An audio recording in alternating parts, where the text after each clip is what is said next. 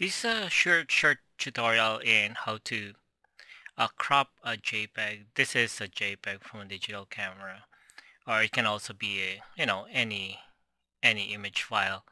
And the shortcut key, let's say you want to put a border around.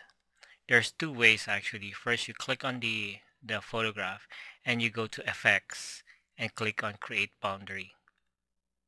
And if you notice that it created a boundary around the picture, and then you can just make the outline thicker, and you can also change the outline color.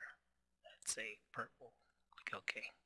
Okay, I'm going to delete this. And okay, the next one too is, I think it's a faster way. So you click on the photograph and hold on Shift in your keyboard and double click on this rectangular tool, and it's the same thing. It makes an outline around the photograph.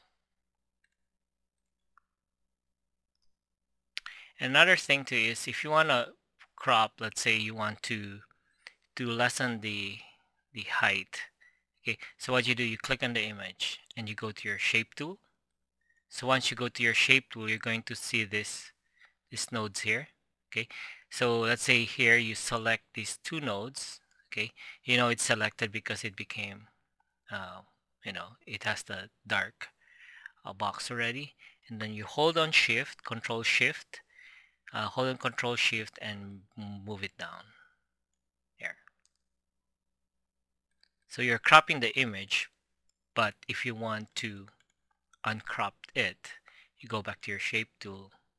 Okay, highlight those two nodes and bring it up just to expose the uncropped portion.